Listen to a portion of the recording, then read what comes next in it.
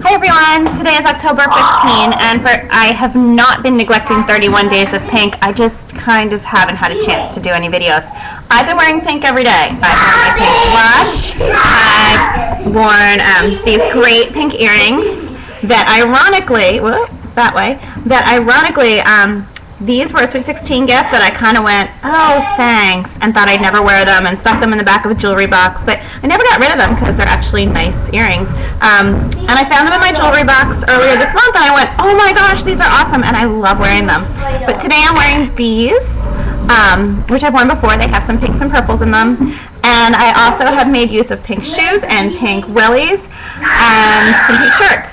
So I just wanted to check in and remind everyone that breast cancer awareness is really important, but so is being able to give. So if you're able to give to support cancer research, you should go to cancer.org, to the American Cancer Society, where you'll learn a lot about cancer, and you'll also be given options to give to different cancer charities and fundraisers and philanthropies. I hope everyone has a great weekend.